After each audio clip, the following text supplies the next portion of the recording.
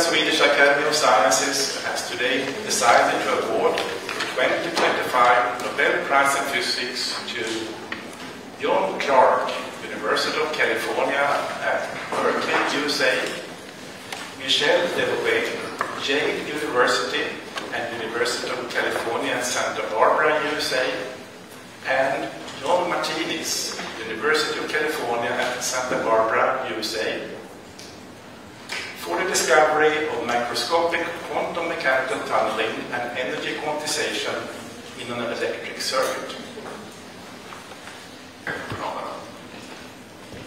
This year's Nobel laureates have shown experimentally in studies published in the mid-1980s. Can you give us a more in-depth presentation of this year's prize? Yes, thank you.